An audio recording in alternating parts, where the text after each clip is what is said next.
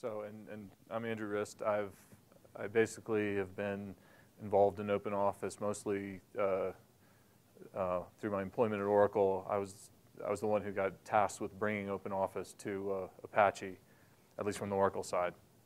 So, I was just going to, go through this, kind of look at what the problem is,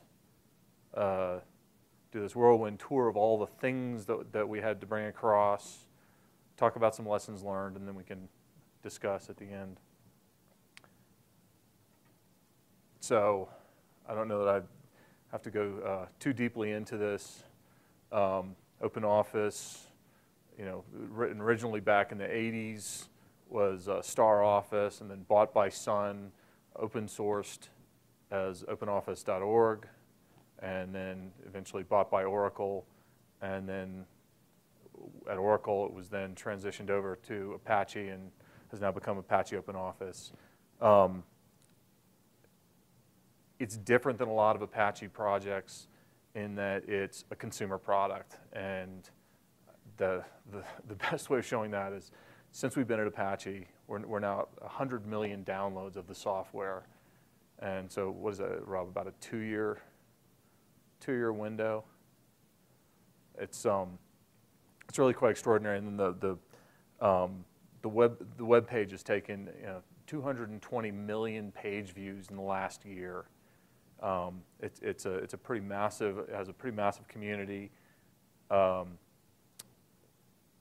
Something like 11 million lines of code, and we have this massively diverse community with not only coders but translators. We have marketing people.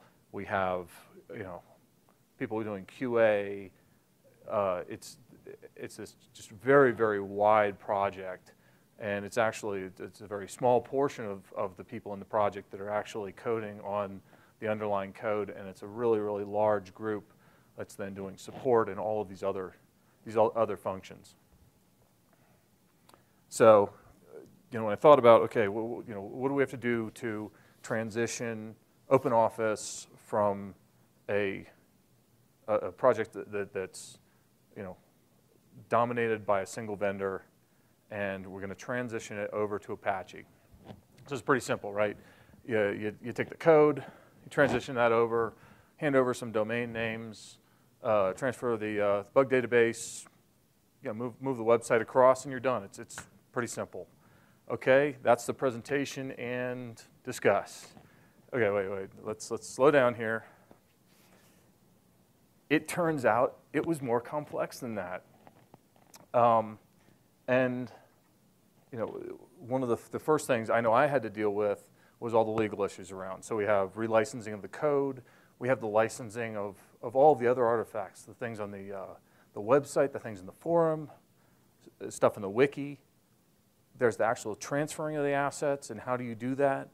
And I find that to be very interesting because you have an entirely different view of the world, whether you're coming from a kind of small startup or individual situation where you're just kind of involved in open source, and it's like, oh, our stuff's on GitHub, it's share, everybody can share with this. When you look at it from the other side and you're dealing with large corporations, all of a sudden they start to think about provenance. They start to think about, are we going to get sued? And so there's a much, much higher level of interest in the legal aspects of things, and especially dealing with something as large as open office. So legal aspects was a big thing. The infrastructure was also, it's an enormous project. Not only is there the website and all the downloads, but there's forums, wikis, translation artifacts. It's just and then there were servers set up that as we moved across, it's like, oh, and here's another box in the data center. What's this thing doing? And it's like, oh, here's an update server, and we have an old version back, what was it, 2.5 or something, that was hitting this one server. And just obliterating that one server with these daily questions. Hey, do I need to update? And so the infrastructure was a lot of moving parts. And then finally, the transitioning of the community is something I think that was really important, and it's probably something that we're still, is still ongoing, several years later. Okay, so now going through the pieces one by one, the code transfer. So the initial piece, fairly simple. We grab the code out of Mercurial, put it into SVN. I guess now the new thing, watching now that SVN switched to Git, I think Git's the Apache joke. Who got it? You missed that, Jan. I said, we should move to Git now because that's the Apache, that's the standard now that SVN's moved to Git. Yeah. Yes, this is true. Yes. But then it's more than just taking this one piece and moving across. It turns out there are all sorts of, there are branches and working sets. And, what have we transferred? Did we just transfer the rights to Apache for the code as it stood at 3.4? Or did we transfer everything before that? And did we transfer all of the work in progress that hadn't been pushed into the core source? So suddenly there were already these legal questions around what are we transferring to Apache and what does Apache own? And then also there were multiple code repositories. There was the main branch, but then we had other repositories that had older versions that were done on different source control. Once we did move it to Apache, then became this fun project of transitioning to the Apache license. And fairly straightforward on all the code that was from the project, and it was a consolidated copyright. So that was fairly straightforward. If it was copyright, OpenOffice, it had been Sun, it was Oracle, that was easy to relicense. But then we had all these other pieces that were pulled from somewhere else. And a lot of that, it's like, is this ALv2 compatible? And there were things that we had to tear out, and there were, so this was a long process. And then at the bottom, there's this switch from Mercurial to SVN, which was also I know for a lot of the developers was a little bit of a interesting move, as they were used to everyone seems to get an emotional connection to their source control. So that move in itself was also difficult. So, but this is just moving the code of the project across, and it was long and laborious, but it was actually one of the more straightforward pieces that we had. I'm actually happy to take questions as we go.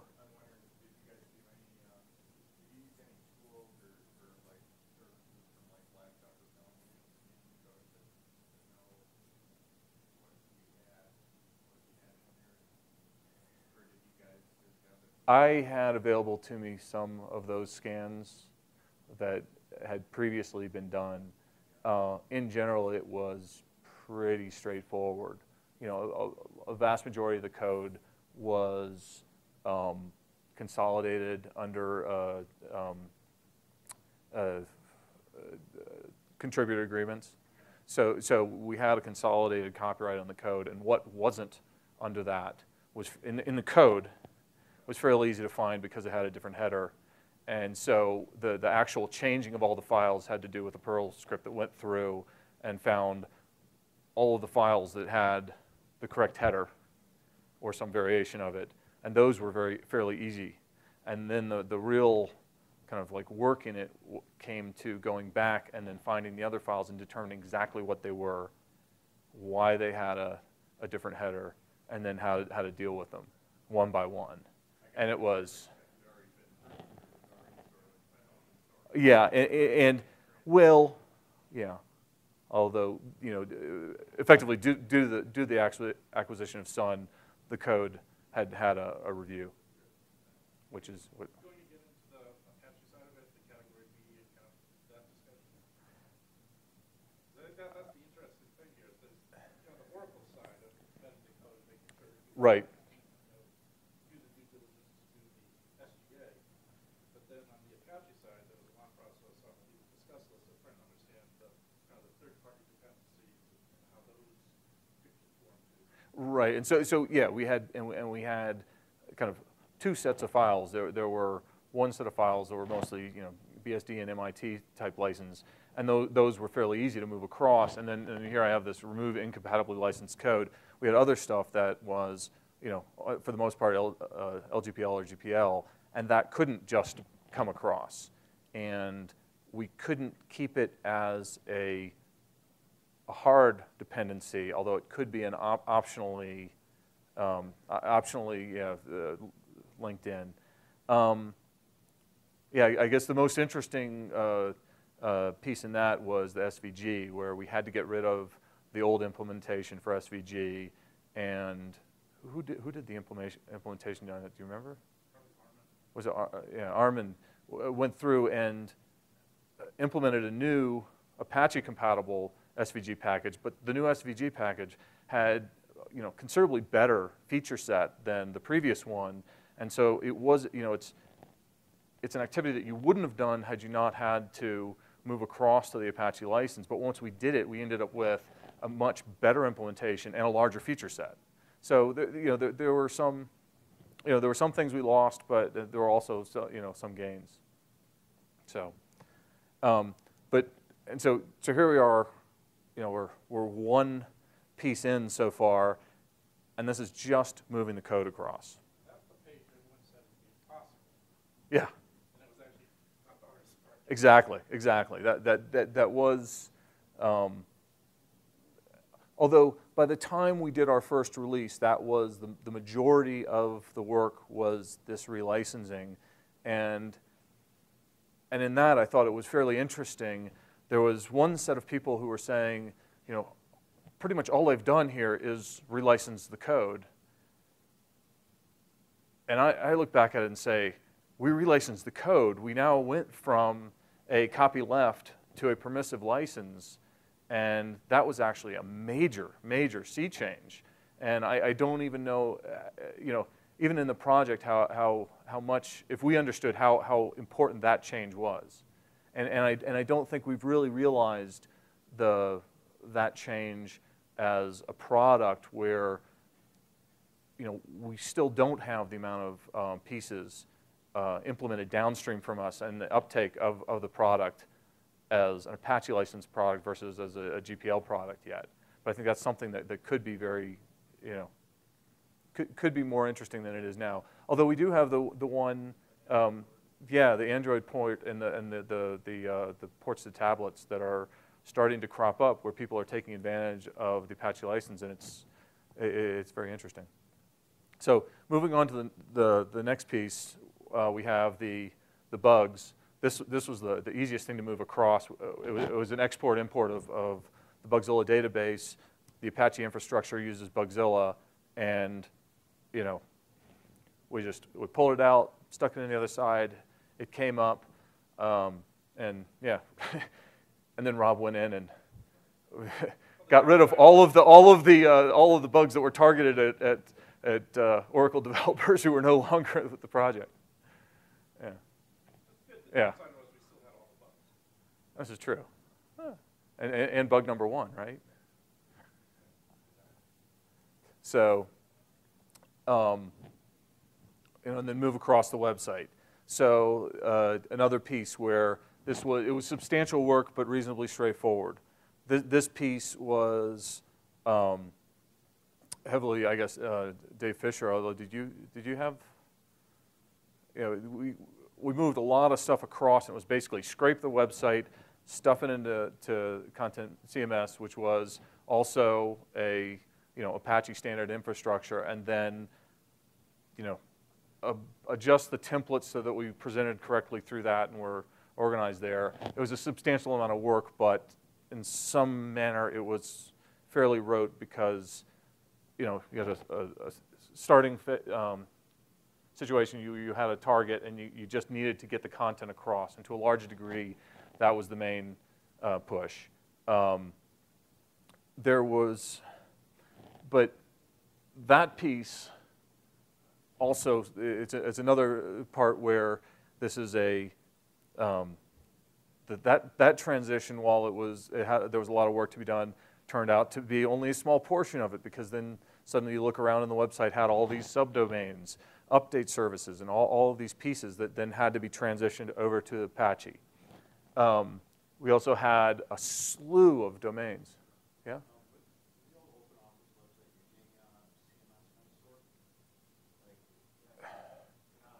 Yeah. Yeah, it was, yeah. And that was the Sun, the network is the computer. You know, the company that a good portion of the internet ran on at that point in time didn't even host OpenOffice themselves. They had it at Collabra, which is a fairly interesting game. And under Oracle, it moved over to the Kenai infrastructure, which is the Sun hosting infrastructure. And then right as that was happening, then it gets transitioned, and the transition to CMS was that kind of next step. But there was also, I guess, there's quite a bit of organization of the pieces, but to a large degree, most of the content made it across. And then, yeah, that one really big piece was moving the download infrastructure over to SourceForge. And I think that's been an enormous success. Infrastructure at Apache, I kind of gagged when they figured out just how much storage space you needed to host a single OpenOffice version. Because once you host the binaries, it's not just this 160 meg file, it's 20, 30 of them, because we have a different download package for each language. And the question is whether you're going to be customer focused or internally focused. If you're internally focused, you make a package and you go, oh, hey, we'll just make a package with all the languages in it. It's 300 meg. It's fairly easy. You just keep one for each version of each version of OpenOffice, and that way you don't need to have that much. You don't have to have these large download directories. But if you look at the end users, a lot of them are downloading over reasonably slow connections. They want to have the smallest download possible, and so if you're looking at it from their standpoint, then you want to make a download for each language. And so it's this duplication of the download bits, but it's customer focused. And Infra, yeah, just gagged on that when they were looking at not only how much they'd have to have, but also the size.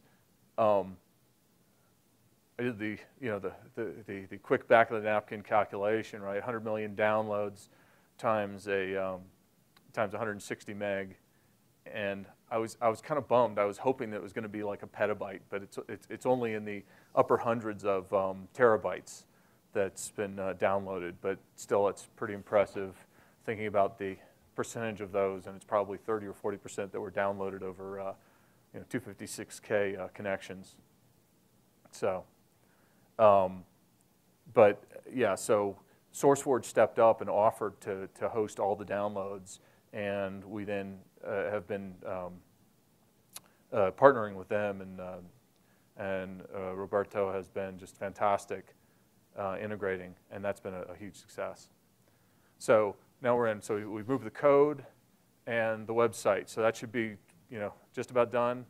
Well, okay. We also had these forums and wiki, and I know for me, this is Jan's back there laughing. This is actually one of the more interesting ones as I was dealing with it from the Oracle side, because I was asking about them, and so I was asking the OpenOffice team in Hamburg about the forums, and so the question was, and who administers this? Where is it? And they said, well, there are a couple of boxes in there. They're in our DMZ, and there are people who administer them. So I asked, who? And they're like, well, we have the Terry. We have his username, and it's like, well, where is he?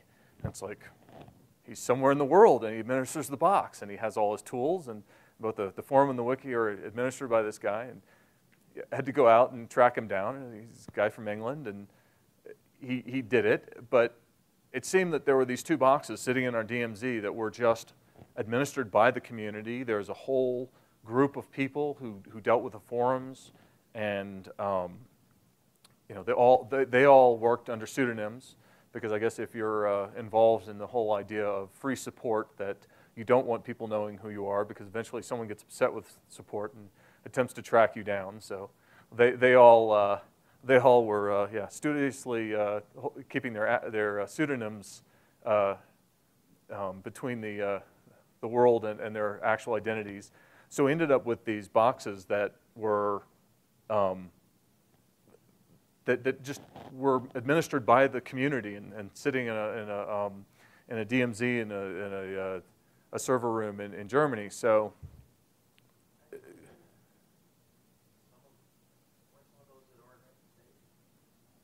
The forum and the wiki were sitting in yeah. Yeah, a lot of that was Oregon State. So, you know, once we found it out, and then moving them to Apache. The other problem with moving them to Apache was with the forums. There was nothing in Apache infrastructure like a forum, and so this was greenfield. And as for the wiki, we used MediaWiki, and it was there was a fairly strong opinion from a lot of people that we had to have MediaWiki, and we couldn't switch over to a different style of wiki. So we ended up having to move these services into infrastructure, and the agreement that was originally made was that we would then administer them ourselves, and we would supply resources to administer these boxes ourselves. I guess there's a question as to how much we've lived up to our portion of the bargain on that. Ongoing story. One of the more interesting pieces in the transitioning of the forum was the transitioning of the group that managed the forum. They like to work in forums. They have admin forums, and they talk to each other on the forums, and they believe in forums. They do an incredible job. They have, what is it, something like 60,000 topics, 20,000 of them marked as solved topics, something, like, 100 topics a day are updated, and like 25 of them, I think, solved a day. They have an enormous amount of traffic, and they're constantly working on it. But they were not particularly interested even to move across to Apache. They had their forum, they liked their forum, they wanted to stay at their forum, forum.openoffice.org. And it was actually quite a task to move them into the OpenOffice community. And at this point, I guess what we have is we have kind of one representative, has a little picture of Hagar the Horrible, and Hagar will show up on occasion on the mailing list and communicate things that they're discussing over on their side on the admin list. And there have been some, there's been some bit of, early on we said, no, you guys have to do everything on a mailing list. And they said, no, we're not gonna, and we're the forum community, and we're not even part of your community. And we worked through that, and we finally, I think, have come to a reasonable situation where they can go off and make decisions, and they can work in the world they like to work in, but then they report back, and we have a mechanism for communicating between these two kind of sub-communities. The one other piece here was this whole issue of the licensing, which was fairly interesting. As we went in and looked at the forums and the wiki site, we found that over a number of years, there were different terms of use at the bottom. And there is a real question as to what all this content in the forum and the wiki, how it was licensed. And it, certainly from my side, in terms of trying to transition this from owned by Oracle to owned by Apache, that was actually a fairly interesting problem because we had no idea who owned it. The forum guys certainly believed that they owned it, that it was, there wasn't necessarily any specific group, but they believed that the forum was owned by the forum, and they felt themselves to be their own entity, and it was, but how that worked in terms of a legal contract. I have no idea. In the end, we actually transferred the hosting of the service over to Apache and ignored the licensing question. We figured this content is content, and as we didn't actually give Apache a license to the content, we merely transitioned the hosting of these servers from Oracle to Apache, and we were actually able to kind of skirt this. But to some degree, even to this day, there is some question as to exactly what license this is under and who owns it and which pieces are under what license and what agreement. Well, I mean, what license is a mailing list host under? Yeah.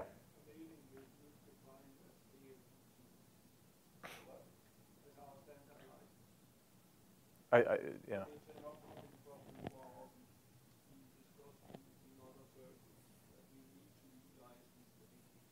Yeah. So, as far as I'm concerned, if you don't include it in a release, you refer to it in a release, and that's the discussion. So. You point to a node at Apple as well. That doesn't mean Apple has the license. Yeah. Mac or rest. But I think that's one of the things that license clarity here would actually, in some ways, be a good thing, because then that would open up areas where you can use the content, and so this lack of clarity is definitely a problem. And the way I always heard it was when someone posts onto a mailing list or a public forum, even without specific terms of use, it's kind of an implicit license that you use. If you're intentionally publishing it someplace in a public place, and you intend other people to look at it, you may not be given any permission for someone to copy and do other things with it, but it's kind of given an implicit consent. Yeah, and in addition to that sort of implicit consent, though, on both the forum and the wiki, there were actually terms of use. The problem is the terms of use changed over time, and there was no connection between any particular topic and which terms of use it was contributed under. So there was even addition on top of that, and the terms of use were, yeah. Which you would like to choose if you wanted to, yeah. So that's my lack of clarity. So we'll review that later. So my next topic is documentation, which we have this group.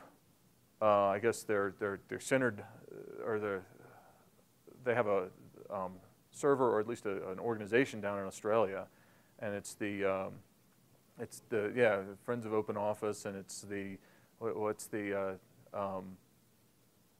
what's their current name, but it's, yeah, and so the documentation was all GPL licensed and written by this group and managed, and they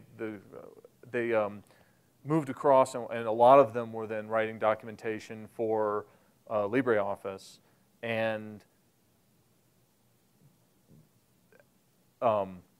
this group, early on, we had a lot of discussions with them, but in the end, I guess the best way to describe it is that community did not want to move to Apache, and the ownership of the copyright of any particular document was in question enough that they felt they had no way of relicensing the documents to Apache. And so this was one where, in the end, I think we just kind of punted, and these two communities split ways. You had a question? Yeah. In that application, were they really using GPL, or were they using the other one for one of the documentation? The new free documentation? I think they were actually GPL. I think. They have like a tri-license, like GPL, public documentation. Yeah. I don't think they were using Creative Commons. Right, and so the issue in this is it got created over time. There was a group of people who were focused on it. They gravitated toward the LibreOffice project in general, and they didn't want to change the way they were doing things. They were happy with what they were doing, and I believe they've actually released documents for Apache Open Office. They kind of self-published on Google, I think. Yeah. They've actually made a version of the documentation set for Open Office. They just don't want to participate in it. And so that community, yeah. Yeah, and so that community moves on their own, but they move on separately than us. And I know, Rob, you've been dealing with the document group that's kind of growing, and there is some question as to, you know, do we create a whole new document set that that's then under ALV2 and makes that more useful in terms of someone, you know, taking Apache and building a product downstream, that this would allow the documentation to move along with that also, where at this point, that's just not a possibility. But I thought that this was an interesting thing to note. It was, you know, a pretty major portion of the project in terms of the, you know, the volume of documentation and the importance. And it, you know, it was something we never actually cracked. We couldn't crack this nut. We never actually were able to bring that piece of the community along.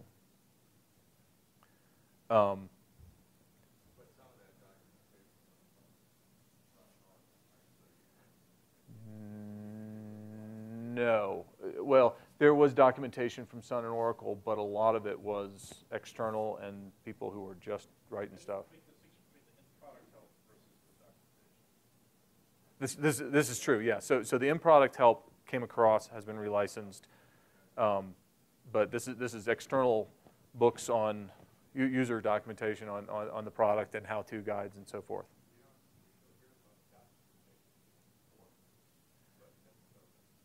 But we didn't have the ability to fork it at Apache, right? Because we can't go permissive to, or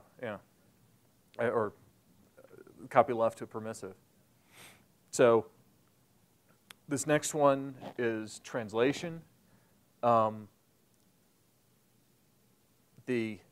In terms of transferring that, there was no actual, I guess at some point we did transfer the Poodle server so that we could continue doing translation through the Poodle server. The interesting part is, by the time it came across, we've now created, or I guess Gavin created, a Poodle server that's Apache-wide. And so this is one service where this was something that Apache didn't have, and as it came across, it wasn't something where then we had another server in the infrastructure environment that we were going to have to control because it was non-standard Apache, and and we wanted something different. This was one where Apache said, "Ooh, wow, that's interesting," and they've now created, I don't know, it's maybe 10 or so projects that are up there with us. Yeah, and so this is something where the Apache infrastructure has now come and started to expand what Apache has to offer. So the open office stuff has expanded what Apache has to offer. And I think that's a pretty interesting piece. One of the other interesting parts about translation is this, reemergence of the community and the regrowth of the community. Point at Rob again. I think this is one where there was a large portion of the translation community that went over to the LibreOffice community, and we had a series of languages, something like 20 that came across that were the primary languages, and these additional languages looking for a translation community. I thought one of the most interesting things in the project was when Rob went in and just put up a query on the website and said, "Hey, do you want to translate a language?" And I think did you put it up for a couple of specific languages? We're looking for translations for these languages, and people show up. Yeah. Native language websites for things like that, where we had outdated pages in the native language. And I just put up in English at the top of the page something that said, "The information you see in this page is out of date because we have no volunteers to help translate it. If you'd like to learn more about helping to translate Apache Open Office, please write to this." Send us a message on the translation mailing list. And I believe we're up to like 15 languages that are now being translated that weren't when we did our initial 3.4 release. And this is something that I believe is still growing, and there are a couple.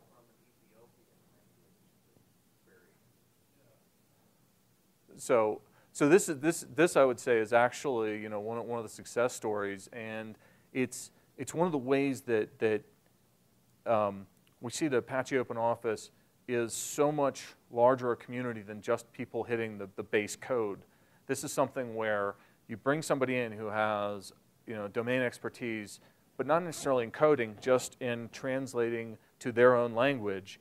And then you can open up these just enormous communities to be able to use the product. I mean, one of the languages we brought in was Hindi, and I mean, what is that? You know, billion people.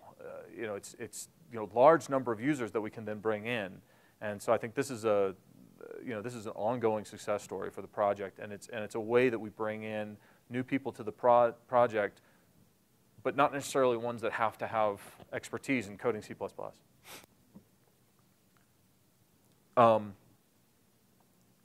Throw up the slide. There are all sorts of areas that came across. We have QA, design, continuous integration, our build infrastructure, and they're all things that there was something built up before the transition and had to either come across or be rebuilt on the Apache side. From the design standpoint, it's a fairly interesting one. You ask for designs, and you tend to get lots of people who are like, oh, I can come and redesign your website. I have ideas how to redesign the look and feel of the product. A lot of people who want to think about it, a little bit more difficult problem to actually find consensus around a new design and a design direction. The continuous integration was one I know I was involved with because I just wanted to have some way of building the code while I was changing all the licenses to make sure I didn't break anything. But that was one where we went in and had an entirely different infrastructure than we had before, but built up an infrastructure under the kind of the Apache way and what Apache offered. That's been a long, slow slog, but we are at the point where at least our Windows binaries are built by the build dots, and yeah, we're still waiting for the Mac and Red Hat build dots. Had to get that 2 years, and we're still waiting for the Mac build dot.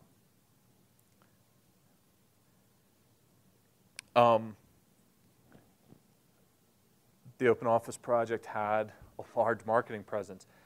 The people who were interested in marketing ended up being our, I have here our distributed local presence. So there were people in countries all over the world that would show up at shows in their region. And this was something that also I think has kind of started to be rebuilt, and we're still trying to figure out what this means. There was money to help people travel in the past. Running that through Apache has been a little bit different, but we've worked with this. I think it's something we can still work with. Yeah, outreach. I put FOSDEM. We send people to FOSDEM, and they're like, well, we need swag. We need something to put on the table because everybody else has swag. How do we get swag? And so even figuring that out through what's the new mechanism for doing this through Apache. And I think that's another one that we're still trying to figure out the transition and how does this work at Apache. Although even that, I think we figured out how to support people who are building up flyers. We still need to go in and figure out how to have the stuffed goals, and I guess a goal holding a feather or something. Yeah, exactly. Yeah, and another one in this is this media interaction. It's Rob again. We have a lot of people who we have a lot of contacts from people asking, can we have somebody to talk to? Can we use, can we use Apache Open Office and a particular, can we use your logos in our articles? Can we use your product in our videos? And so this is another one that we've been rebuilding, and I think is another community that's really important to us. Okay, so I've run all the way down. Haven't even gotten to my lesson. Sorry. And this is one of the ones that I expected to slam through that other stuff and then come and spend some time on this. But moving the community turned out to be a pretty difficult project. A lot of people didn't want to move. We had to, there's a new way of doing things. It's like, let's learn the Apache way. This idea of everything has to happen on the mailing list. people were used to having, phone calls and stuff, and other people wanted to be interacting only on the forum, and I think that there were positives and negatives, but this was something that was there was a learning curve here.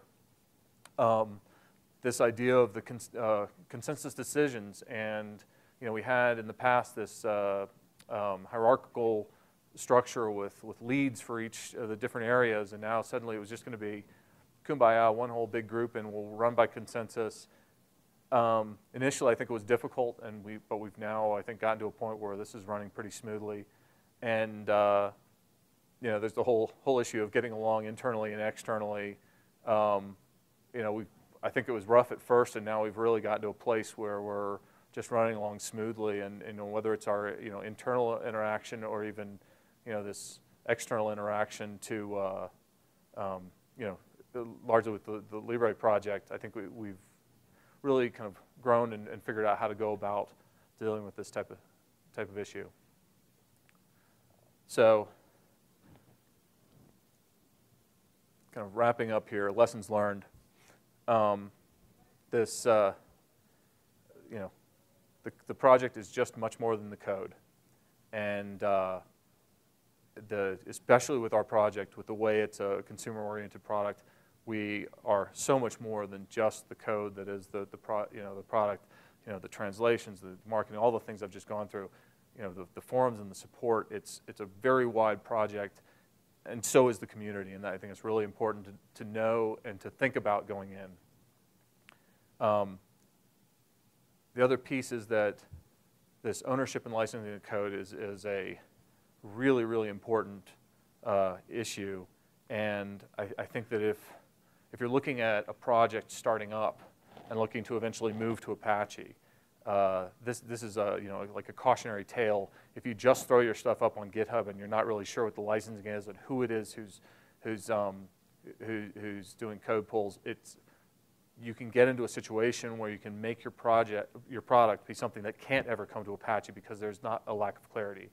And this one is not only on the code, it's on the web content, it's on all the content you have. And so I think when starting up a project, I think it's an actually fairly important thing to at least have some good mechanics in terms of how, what the terms of use on the website are, how you deal with code contributions.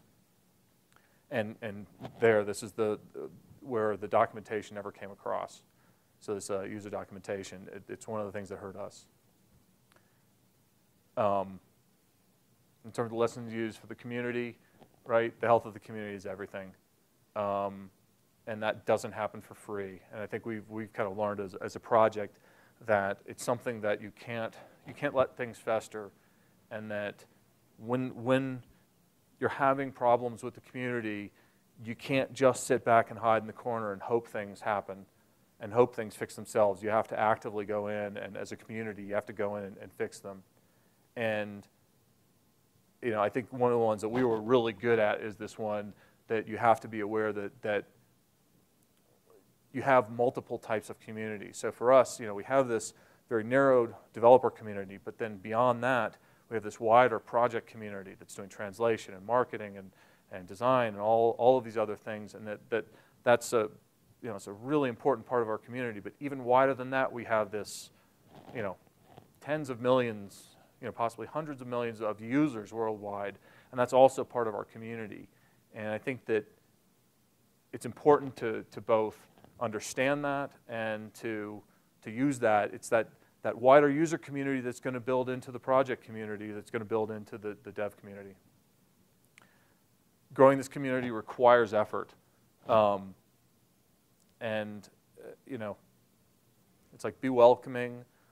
The path, providing people a path in is really important. The modules that I guess you wrote most of those, Rob, right? We have modules that say this is how to start to look at contributing to the project, and we have these modules about here's the Apache way, here's how to go and pull the source code and compile the source code, here's how you might contribute to translation. And so we have these modules that people can go in and learn about how to contribute to the project. And then this whole point of just ask for help. when you go in and ask for help, people show up out of the woodworks, and we have, you know, with the size of our web presence, we have a really wide reach, and so we can get a lot of help. And then my final piece on lessons learned is with Apache. Really, you know, when you're looking to get the most out of Apache, I think it's as dealing with any new technology or any new organization. It's like we need to be open to new ways and look to potentially use the Apache way of doing things instead of our old way of doing things. And you need to pick and choose between the two, but oftentimes, hey, there's a reason why they do things a certain way, and you should know what that is and, you know, find out which is the better way of doing things, and oftentimes, so being open to trying new ways. I think we've had this use of the standard infrastructure at Apache. Everywhere where we're using standard infrastructure, it runs just incredibly smoothly. The places where we, you know, kind of have our own custom stuff, it's an ongoing issue of concern. And then that last point there, you know, embrace the duocracy. If you want something done, roll up your sleeves and do it. Apache's really good in terms of that. When you ask questions, you get lots of answers, and the Apache community is just really welcoming in that. But when you ask a question, you often get multiple conflicting answers. But you can work through it, and I think that's been something that we've actually been able to give back, because now sometimes when I see questions coming in, we'll have an open office person talking to the next set of projects and saying, oh, hey, we ran into that one too, and here's how we got through it. And so I think that there's it's a really healthy part of the whole Apache, the whole Apache community.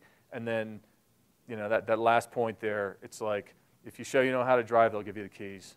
And so if you jump in and you say, hey, I want to help with this, I want to do this for our project, how do I go about doing it? People will lead you along, and if you are there and you're showing that you're interested, you can get help and they'll let you do it. And that's pretty much what I have discussed. Do you have any questions? Sure.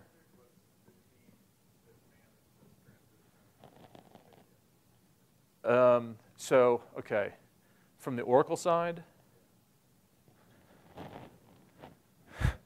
you're looking at the team, but there were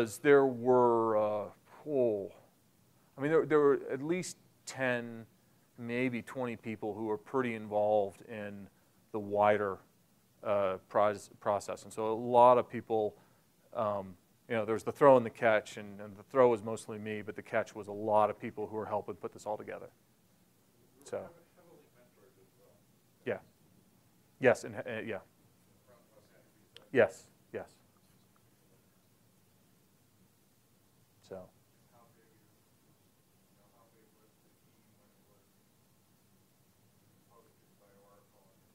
100 plus. There were 100 plus people working on it.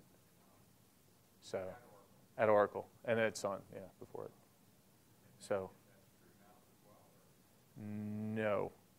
At this point, Oracle has kind of like stepped away to a large degree. Yeah. I mean, the long and the short of it is it's a product that really didn't fit into Oracle and Oracle structure. Oracle, to a large degree, is a server company, and we sell stuff that goes in the data center, and here you had this extremely large consumer product, and the whole model for selling it and everything was just not particularly close to the Oracle way of doing things. And so at a certain point, we looked at it and said, that's not really where we want to be. At the same time, you don't want it to go away. And so there was a large push to make sure that we didn't just bury it. It's like how do you let this go on? And then that was the whole, What I find is interesting is, this is a product that moved over from kind of corporate directed open source, but it's amazing how many projects I canceled that never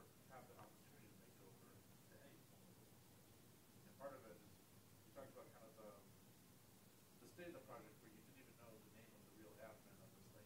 Yeah. You wonder, should there be some sort of like living will for these projects? Like, you have things documented, written down, so if a corporate takeover or something like this eventually happens, you kind of know here's a manifest of all the assets in the project. So this idea, yeah, living will for this open source project, but that's the open source license. And I think one of the things that I've been going through here is that you quickly find out that it's not just the license for the code, it's all of these things. And so making sure all of that is under an appropriate license is the thing that then allows you to move. Get that same license on the documentation. Absolutely. And understanding, I don't know how much this applies to more server-oriented projects. But certainly with this, which is this consumer-oriented project with this vast reach, these other pieces turn out to be as important or even more important. The translations, the documentation, the support, the wiki and forum. And so I think, yeah, that the need for clarity in the licensing and ownership of those pieces becomes really important when you look to transfer it. What project are you talking about specifically? Open Office. Open Office, right? Yeah. The Open Office documentation not Apache Software Volume 2.0 license? Nope. Right. And the reason is because the group that, so online help, yes, is, but there was documentation like user manuals and how-to guides that were created by a group that was an autonomous group in the old openoffice.org community, and we were never able to bring them across, and there was not enough clarity in terms of ownership of the copyright of any particular piece that would allow us to do a relicensing of the code. And so that's one piece where that community just kind of didn't come across.